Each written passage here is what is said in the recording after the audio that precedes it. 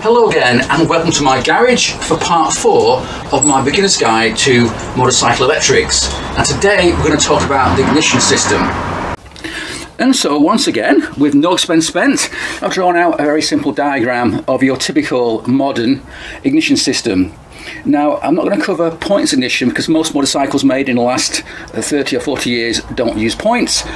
And if you own a motorcycle with points, then I think you need to know a bit more than my beginner's guide to electrics. So let's begin then. We'll start at the very end of the process, which is here on the spark plug. And the purpose of the spark plug, as its name suggests, is to create a spark inside the cylinder head of the engine, which will ignite the fuel-air mixture inside the cylinder, and so that explodes and forces the piston down the cylinder and gives the power of the engine. So that's pretty straightforward. But we'll come back to the spark plug later on because it's not as simple as it first appears. Then we've got here a spark plug cap which fits over the end of the spark plug and transfers the electrical charge to the spark plug from here, the coil, and the coil is linked to the spark plug via the ignition lead here. These are quite thick, so if you've got a 4-cylinder motorbike you'll have 4 of these and probably 2 coils. Now when it comes to coils, oftentimes what you have is what's called a lost spark ignition system. So if you have a 4-cylinder engine, you have 4 spark plugs, but normally you don't have 4 coils, you only have 2 because they share a coil drives or powers 2 spark plugs. It's called a lost spark ignition because at any one time one of those sparks and nothing happens in the engine because in that particular cylinder there's no fuel air mixture to ignite, so that's why it's called a lost spark ignition. But let's keep it simple and let's imagine we've got a single cylinder motorbike, 1 spark plug, 1 plug cap, 1 lead and 1 coil.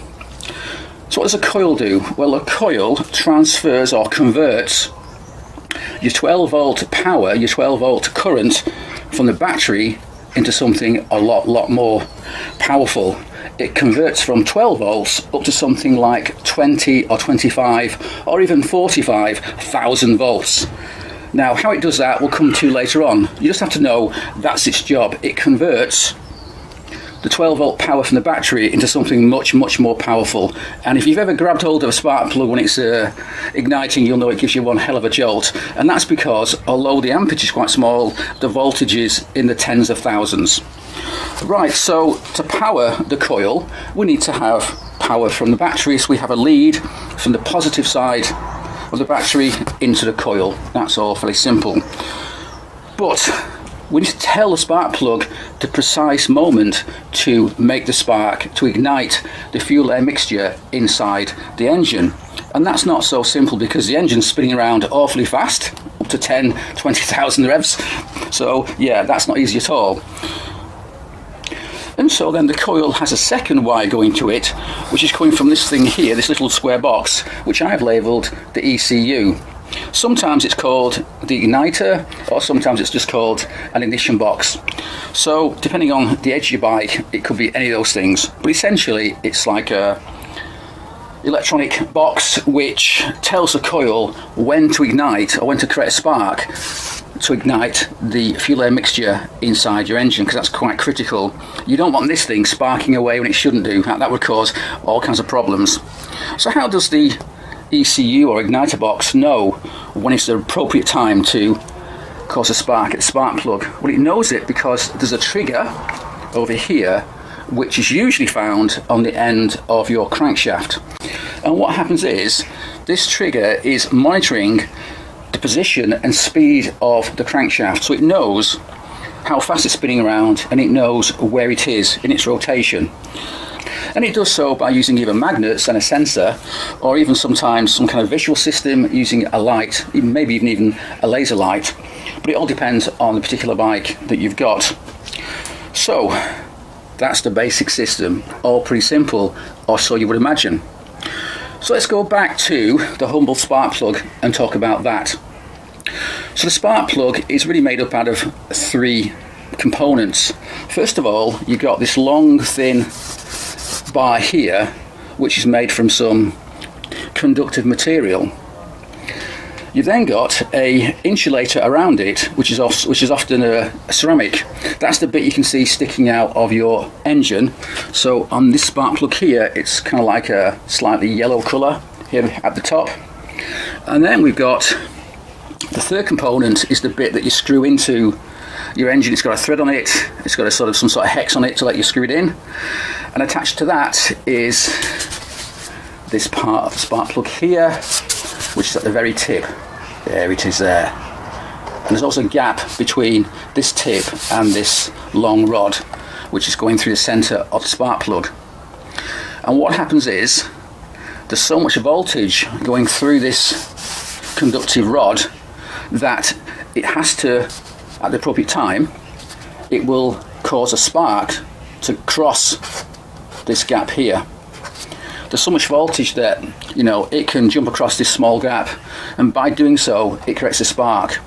So that's what makes the spark which ignites your fuel air mixture inside your engine.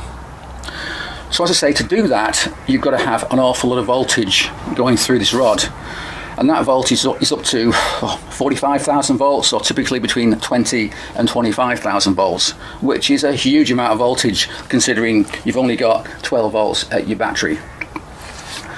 So how does it do it? Well, it does it because the coil converts 12 volts into 45,000 volts.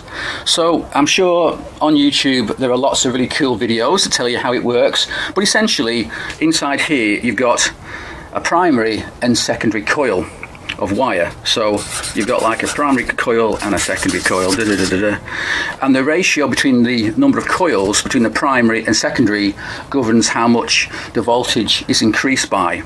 So obviously we're going from 12 to 45,000. There's a huge amount of difference between the primary and secondary coils.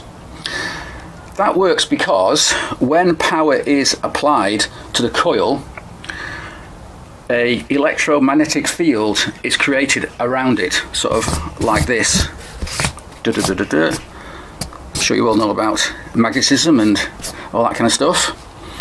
And that's one reason why you don't want to put sensitive electronic components close to your coils, because these things are emitting a very powerful electromagnetic field. Now, when the power is cut off, even for a moment, that electromagnetic field collapses back inside, if you like, back inside the coil, and by doing so it induces a current in the secondary coil which is at 45,000 volts, which then travels down the ignition lead through this central rod of the spark plug, which then jumps across this gap before finally being earthed back to this third component, because the third component of course is screwed into your engine, and your engine is fastened to your frame and the frame is linked to your battery, so that's the way it gets earthed. So that's the way things work. Now what's really important to know is that the spark doesn't happen when the coil has power to it. It only happens when the coil's power is cut. So when you cut the power, that's when the induced current occurs and the voltage travels down and you get a spark at the end of your spark plug. So that's a sort of vital bit of information there. So to cut that power just at the right time, that's what the ECU is doing, and that's what this trigger is trying to work out. The trigger knows the speed of revolutions of the crankshaft, and it knows where it is within its revolution of 360 degrees. That information is passed to the igniter box stroke ECU, whatever you want to call it, and that ECU box calculates when to cut the power to the coil, which will then cause the spark plug to create a spark across its end. So yeah, all pretty straightforward, or not as the case may be. So that's all, yeah, fair enough. But we also have to remember that as the engine revs up, the spark plug has got less time to ignite the fuel air mixture inside the cylinder and force the piston down. And that's where we get the terms advanced and retard the ignition from, because the ECU knows the speed at which the engine is revving, the speed at which the crankshaft is spinning around, and from that it can calculate the appropriate advance or retard we need to spark the spark plug at just the right moment to ignite the fuel and mixture perfectly, despite the fact that the speed is changing up and down as you rev your engine. And that leads me on to talk about advance and retard. What that means is that we are advancing or retarding the moment the spark occurs at the spark plug, depending on the speed at which the engine is revving. Because at slow revs, you would normally expect, as the piston, let's just draw a piston here. I'll draw a cylinder. There we go, and a piston's there, look, piston's there, with a conrod. So as that's going up, you'd expect that the spark would occur when it reaches the very top of its stroke. It's called top dead center. That way the fuel air mixture will explode just as it reaches the top and force the piston back down the cylinder to maximum effect for maximum power. However, as the revs increase, this is going up and down really quickly. I mean, like 10,000 RPM. So if you ignite the spark plug as it reaches top dead center, that's too late, because it's already halfway down the cylinder by the time the fuel air mixture has fully exploded, if you like, fully ignited, and created the power to push it back down, push the piston back down the cylinder. So what we do is we advance ignition, which means that the spark occurs before the piston reaches its top dead center at the top of its stroke in the engine. That gives the fuel air mixture time to explode and fully force the piston down just as it reaches its true top dead center. And that changes depending on, obviously, the speed the engine's revving. So a modern system, a modern ECU, is reading the speed of the engine constantly and changing the advance or retard of the spark to give you the perfect ignition, if you like, to give you the perfect explosion at the perfect time, to give you maximum power to force this piston back down the cylinder. Yes, that's the reason why. And so moving on then to what goes wrong with this system. So we'll start off with the spark plug, the humble spark plug. And the first thing I'll say is, they don't last forever. You've got to change them occasionally, because these live in quite a harsh environment and they do wear out. This little gap here is carrying up to 45,000 volts and it wears out. So if you are having problems starting your bike perhaps, or it's not running too well and you think it's something to do with ignition, your first port of call is changing the spark plugs before you do anything else. That's the easiest and cheapest option, so go for that first, and hopefully it'll solve, you know, quite a lot of issues you might have with your bike. Now, these can fail because the ceramic coating on the outside of this rod can crack and fail.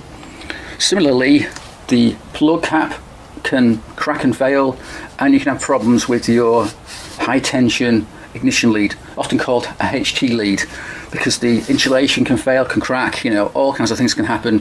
Motorbikes are quite a difficult environment for these parts because they get hot, they get cold, they vibrate, and they get wet. Not an ideal environment for delicate electronics. So what happens there is, if you do get a failure, this big high voltage doesn't go to the end of the spark plug and cause a spark. No, it leaks out somewhere else. In fact, I've had a motorbike once where in the rain you could look down and see it tracking. You could see a sort of sparks going along this area here. Not ideal, so that had to be sorted out. One problem you might have is you've got an older bike, the HT lead is actually part of the coil. So if that's got a problem, then you've really got to change the whole thing. You've got to change the coil and the HT lead. In the same way, the coil can fail. Inside the coil you've got these secondary and primary coils, but the coil itself is just a big plastic barrel, if you like, a big drum, and that can crack. You can have problems. Again, harsh environment for these parts. Over time you can get cracks and problems, and again that can cause the spark not to happen where it should at the end of the spark plug. Similarly, as usual with a motorbike, you get all these connections can fail, they can corrode, vibrate off, insulation can fail, and so on. So if you do have a problem, you've got to check all of these as well. Finally, the so-called ECU stroke igniter stroke ignition box. If that fails, you really got no choice but to replace it. They usually got a little chip inside, and if they fail, and that's that. You can't really repair it. The trigger can also fail, although not that common. These days they're usually magnetic, or they have some sort of photo sensor, so they're inside the engine, keeping nice and clean and free of muck and dirt, and they usually work quite well. And so there's my beginner's guide to the ignition system of a typical modern motorcycle. Now, if you've got any questions about what we've gone through now, just put them in the comments below and I'll try and answer them whenever I can. So that's part 4 done. I'm not quite sure what I'll do for part 5. I'm sort of running out of ideas for the electrical systems on a motorbike. If you have any questions about different aspects I've not covered yet, then please just put it in the comment below and let me know. And so for now then, thanks for watching and cheers.